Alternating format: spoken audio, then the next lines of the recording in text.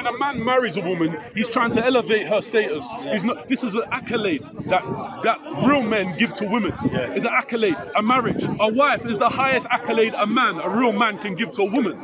What they're doing is they're literally taking the man's rights away and then saying the woman needs more rights. And to me, it doesn't make sense, because what you're doing to save women's lives and to save women from this this physical chastisement or physical burden that apparently abuse they're getting. You need to give men rights, not women more rights. Give men their rights. Make it legal for men to have their rights, rather than constantly chewing their rights down, giving them absolutely no rights. Because when these women are killing men, when these men are killing themselves, or they're killing their wives and the kids, sometimes I don't even need to hear, I don't even need to listen. Because a lot of these men come from these countries where these men have zero legal rights. They have no rights. So automatically their mind is going to default. If I'm going to lose the business, the car, the house, this, that. Listen, if I lose, you lose. Everybody loses. Everybody. Not me, not everybody goes. And that's endangering the women, the very women they're trying to protect. They're claiming to want to protect the women. But also, we cannot just blame women, we have to blame men as well. Some brothers, they want to get married and they don't want to take responsibility as a man. He wants to get married, but he's always outside with his friends. You understand, Akhi? Yeah, there is. I've been dealing with issues of families for years, Akhi. I know, we have to be just as well, Akhi. There's some brothers, they don't want to be a man. He wants to get married, but treat his wife like a girlfriend. You understand? Be a man, take care of you. No, how can he get married and treat his wife like a girlfriend? It's two opposite ends of the spectrum. That's what I'm saying. That's what's happening now. That's what's happening now. As married, but you don't get married to someone you want to treat like a girlfriend. How is your girlfriend? You get married, you have etiquette of her, then you see her next month. Yeah, but you don't get married to her if you want to treat her like a girlfriend. That's what I'm saying. The whole point of what I said is that if you marry a woman, you're trying to elevate her. I'm saying you don't elevate her with the intention to. Barakallah fiqh. So the problem with the man with the woman now. So it's the opposite thing. But who's the problem with the man or woman now? For me, it's the woman. How? The man is doing it. No, bro. The law. If I marry your daughter, the law emboldens them to be more problematic. Forget about the law as a Muslim now. Forget the law. The law is governing them. In a Muslim country happens as well. No, okay. Talk about here. No, brother. Okay, here. Wait, brother. If I marry your daughter, yeah? I'm married. Talk about the woman and the husband and the wife. Listen carefully. If I marry your daughter, I mean a husband and wife now. If I marry brother's daughter, yeah? Okay, she's my wife. I said, you stay in your house, I stay in my house. We just link up in the hotel every twice a month. Okay, would you be happy for anyone? Would you happy if we do that for your wife? Okay, the problem now is it with the woman, the man. It's a man's responsibility to get a house for her, to provide for her, or he get a house for her. But what happens? You genuinely think that, bro? You genuinely do with me? Are you paying attention? Ask the sisters if they want to get married now, even. No, they want. Some say want. But if that, brother, the sisters don't want to get married. You're missing the point. It's the point. I talk about a particular scenario. Scenario, But you're saying the problems with the men. I'm telling you. In this issue, in this situation, in this circumstance. Yeah, no. Brother, are you saying man doesn't make no wrong or what? No, of course not. I'm telling you. In you. this situation. Wait a second. Go on. You and I both know that in this country, the most powerful out of the husband and the wife is the wife. I agree with that. Absolutely unadulterated, there's no contest. No one contests that thing. No, I agree with that percent. I'm telling you, that means that all of the problems that we're experiencing, the suicide in men, the murder rate of women themselves, the murder rate of husbands murdering their own children, these are problems because the women are empowered to do it. The problem is, wait a second. The problem is with the women that are empowering themselves constantly with more power.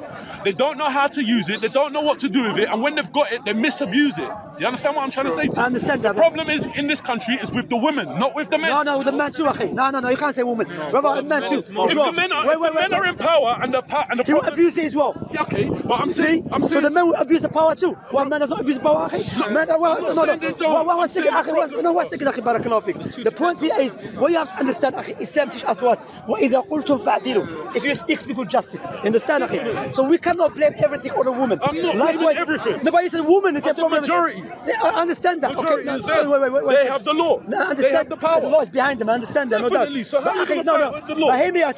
But if wallahi, regardless, even if there's a law behind them, if a woman see her husband, treat her with respect, take care of her, that's everything, she will never use the law against him. I don't believe that. Wallahi, I don't believe that. Wallahi, I do. Woman naturally inclines toward a man that will protect her and take care of her.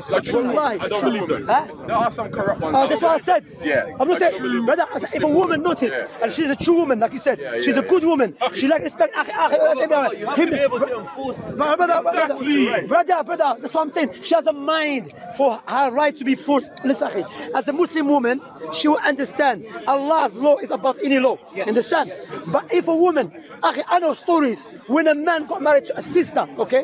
When a brother, not once, not 2 or 3 times, many times, they abused him, he kicked her out, half naked, and the careful neighbor came and he had to cover her. Okay, so you have to be real, akhi. Cannot blame everything on a woman like what's on a man. What I'm saying, akhi, we brothers as well, we have to fear Allah subhanahu wa ta'ala, and we have to understand how Prophet Muhammad sallallahu alaihi wasallam did with his wife. We cannot go back to the red pill movement, nonsense. Prophet Muhammad sallallahu alaihi wasallam, he's sitting down, and Aisha broke what? The plate. He didn't say, who you? You disrespect me. Get out of the house. You don't make coffee for me. Get out. Prophet he said, your mother got jealous. Your mother got jealous. And Umar ibn Khattab, he said, oh message of Allah. When I was in Mecca, we control our woman. In Medina, the woman very hard to control. He didn't say, go beat her, do this. Understand? Be nice to them, be good to them. I'm saying the true woman, if she sees you, you take care of her, you sacrifice, you look after her. If she's a true woman, that she's a good believer in Allah subhanahu wa ta'ala, she will never use the law against you. Even non-believer, Wallah, afwan, so to carry the last thing. Wallah, even if she's a non-believer, Wallah, because the woman naturally. Where's the guidance from them? The fitrah. Yeah, the fitrah. Bro, that's what Andrew Tate. Bro, I've been called naive in my life, bro. But if you're not paying attention to what's going on in your society, in your country, you missing my points. I'm saying, Andrew Tate before he became Muslim. Andrew guide her to be good to brother. Andrew Tate. When the society, wait a second, the society itself. No, wait. Brother, step by step. Look.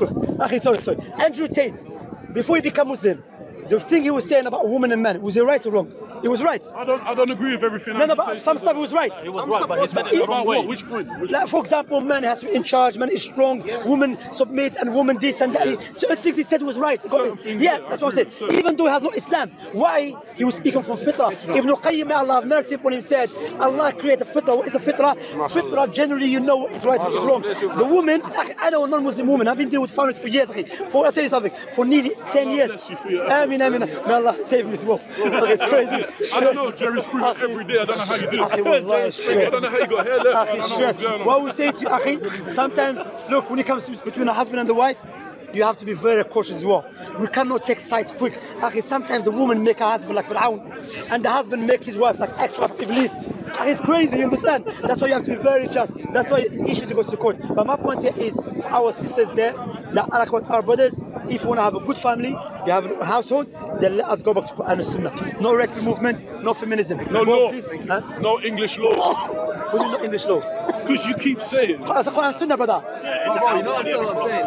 No, but sometimes sometimes you can use English. Bro, it's clear what I'm saying. No, but if the husband, is it clear what I'm saying or not? Yeah. But no, wait. If the brother, there's a situation happen like this. If a brother is abusing his sister physically, oppressing her. She has no family to wait. Now wait, brother, have you finished before clear or unclear? Barakallah. If she's allowed to seek help from the authority, she has no help.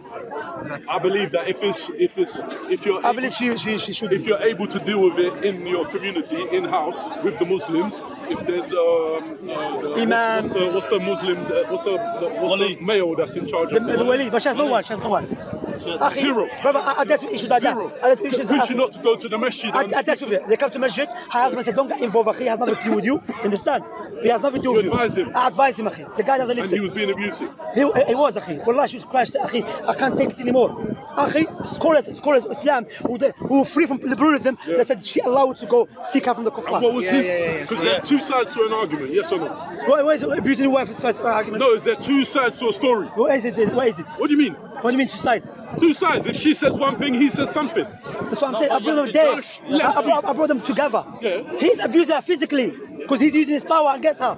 There's no. I said to him, Allah, you cannot abuse your wife. Give her a reminder, okay? Even in Islam, the discipline, that to use a physical discipline, you're not allowed to hammer, break her bones, make like fighting Titan. I'm not talking about that. I'm saying to you, when it comes down to the bare bones of it, when you say there's a disagreement between a man and a woman, I'm trying to say to you as a husband and a wife, you're saying to me that you are the arbitrator, the referee, in fact. I'm saying alhamdulillah firstly for your efforts. You're trying my best, man.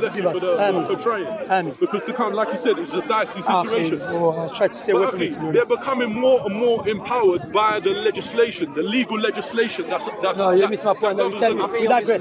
You digress about a woman. Is asked scholars. Scholars said, listen, if no one is helping her, and this man keep abusing her physically, then she's allowed. Is he abusing her for no reason, or is he abusing her? Okay, what reason are you going to abuse her? Except she's going to fight you. Yes, you have allowed to. She comes to me with a knife, and I start. That's what I said. She's not coming with no knife. She's not coming with no knife, brother. I'm asking you. I'm asking you what the scenario was. Brother, I said to you, if he's just doing it for nothing, then that's his problem. He needs to go to jail for that. But he needs to go to jail for no reason. No, he goes to jail. Of course, even the law in Britain law. Listen, even I'm asking you as a man. Habibi, even the British law, they tell you if your wife coming with enough to stab you, you're allowed to fight back. I mean, be honest. So obviously, I'm not talking about that because we're talking about going back to the British law. So I'm saying in some situation, because even the British law, they tell you to go back to Imam. They ask you, they tell me. Because I remember there's a sister called them. Well, they told us, I said, go, Imam to speak to them, to your husband. Can I ask you? I was surprised, this police.